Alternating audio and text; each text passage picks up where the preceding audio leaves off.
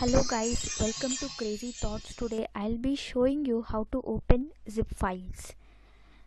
This is the zip file which you are seeing here, and you know why it is created? It is created because if you want to send huge number of files which has greater MB at a single stretch to any of the persons, this is very helpful. All the files will be zipped in a folder called zip file. Okay, then it will be sent to any other person. If you want to open this, I'll show the procedure for opening this. So just right click on it and press extract here.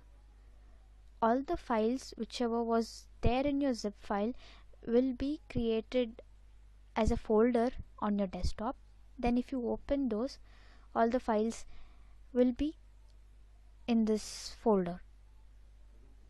See, this many folder or this many files are packed in a zip file and being sent to everyone. This is the procedure. I hope you guys have enjoyed my video. Thanks for watching. Please subscribe to my channel.